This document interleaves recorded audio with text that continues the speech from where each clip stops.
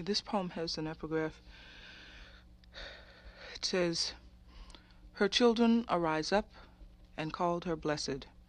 That's from the 31st chapter of Proverbs, the 28th verse. When I was a child, I was punished. I refused to say yes, sir, and yes, ma'am. I was, they said, disrespectful, should extend courtesy, defer to age. I believe respect is earned, does not come with birth. Now my mother is dying, and I wish to say so much, to thank her, to say I love you, to hold her in my arms.